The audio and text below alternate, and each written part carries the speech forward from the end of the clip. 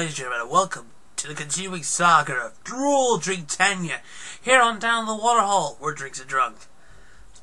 Next up on our interesting range of British drinks that are unique, yet unusually commercialized, is a drink that's roughly 500 years old. Roughly 500 years old at least. So, with that set in mind, this is one of the oldest British drinks to ever exist. It's been around since the Middle Ages.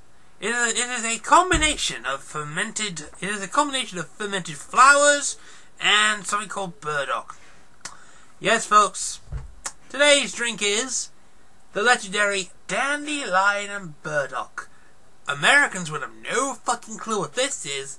This is a drink that's been around for nearly 500 years, and it is a traditional drink here, alongside cloudy lemonade, which we have signatured and made alongside bitter shandy and ginger beer.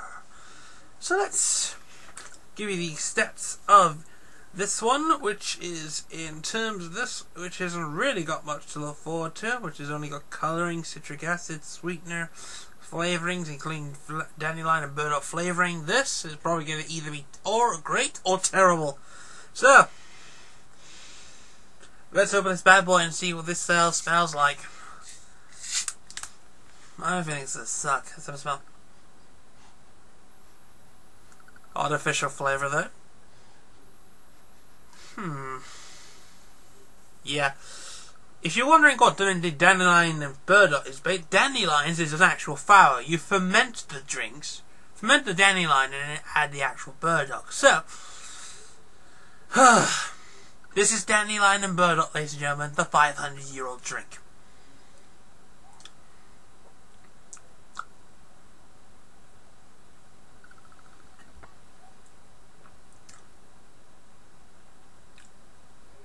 I don't like the taste.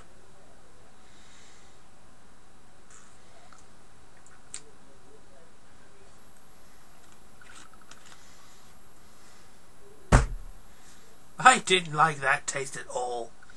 I think the burdock overpowered the dandelion, or whatever that's supposed to be. That's not a good drink. I mean, I can see the appeal of the drink, but not for me. It's not a favourable drink. 2 out of 5.